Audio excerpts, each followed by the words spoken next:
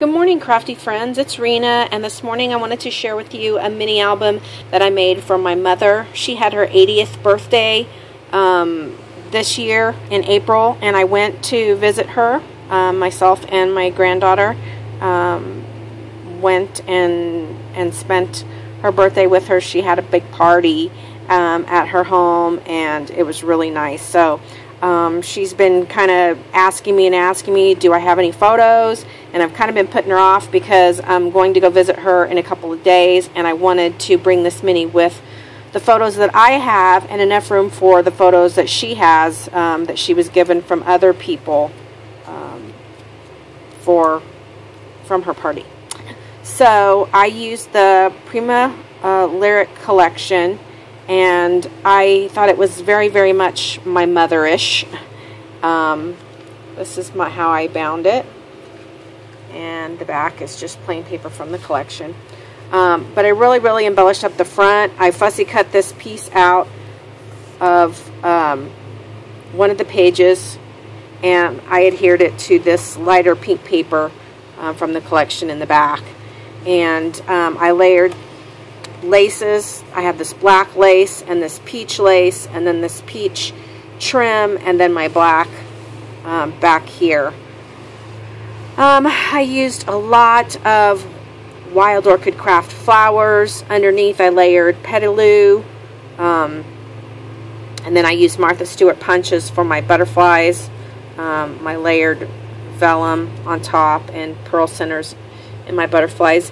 These right here are just little, I have to be honest with you, they just look junky in the wedding section, but I picked up a ton of these, and I think they look really good in a spray. These are petaloo flowers back here, and I believe this is Prima Pearl Bling.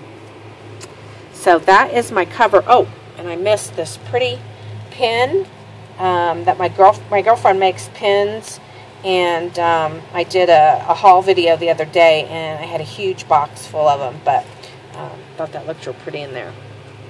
Okay, now this book, and normally I never show books with pictures in them, but I did adhere pictures so that it's ready for my mom, and then she can add her other pictures. So when it opens up, I actually had fussy cut this out of a different piece of paper, and I popped it up for dimension, the same thing with this one.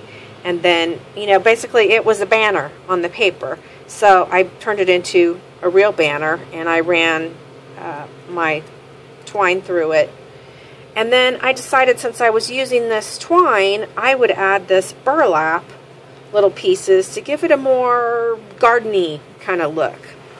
So I made these two tags from the paper collection, and these are from the sticker collection, and then the date, so she could put the date on there. And this says notes, and I added a lace trim, and this is also from the collection, and I just adhered it down on two sides to make kind of a pocket out of it. And I used this real pretty key that I believe is Prima, and I frayed some of the twine there.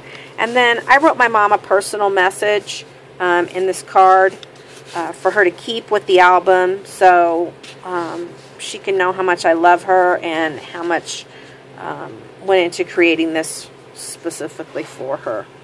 So this is my mom, and this is my sister, my cousin, and my granddaughter. And this page is already done, and obviously I have real pretty flowers in here. This was a Prima, and it was black, and I just painted it and then kind of distressed it up a little bit. This is from the paper collection. So is this, and this is a Spellbinder Sty. Obviously this is an envelope album, and each page has a pull-out tag.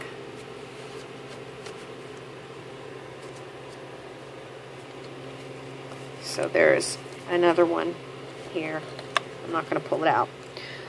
This page is dedicated to my granddaughter. I thought this was perfect. This is a sentiment from the paper pack, definitely cute. This is a birthday cake made from flowers that we sent her for her birthday before we got there, and my granddaughter just kind of touching it, admiring it. Beautiful paper collection. This is a magnolia die here, and I thought it went really, really well with this collection. This is from Michael's G Studio, and again, I just painted it and then distressed it.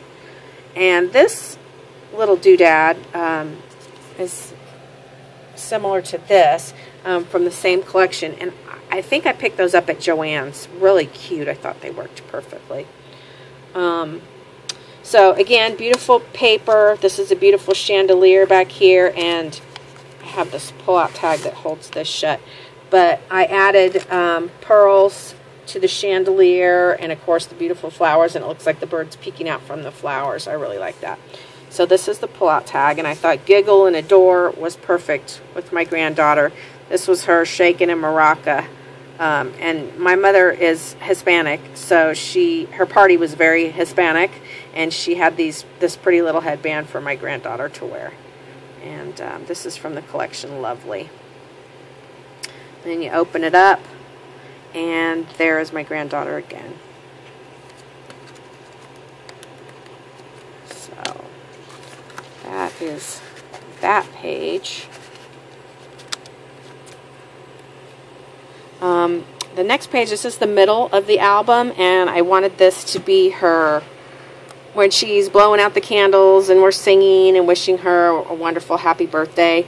There is a pull-out tag behind every photo mat on this page, and I just used the same flowers as I did on the front. This is a Wild Orchid Craft, Petaloo leaves, and then the burlap, and then my Martha Stewart punched butterflies on each one. So these all open up so she can have 2 more pictures on the inside.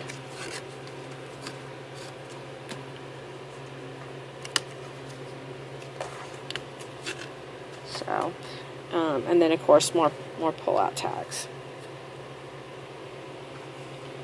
The next page, I have made a acetate pocket. And I probably should have made my little book. Well, it's not really a book, but I should have made it peach going in there so it didn't look so black. But it's hard to tell, but the embossing looks really nice through there. So you pull this out, and I have embossed it on both sides. Basically, I was going to make a little book, but I decided to make an accordion fold pocket, and each one of these has a photo mat in it for her to pull out and put photos in there. This is another Prima. It was black, painted it and distressed it. This is from the paper collection, and these are petaloos up here.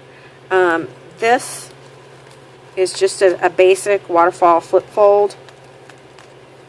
I kind of made a little place for her to title these, my cousin and her girlfriend.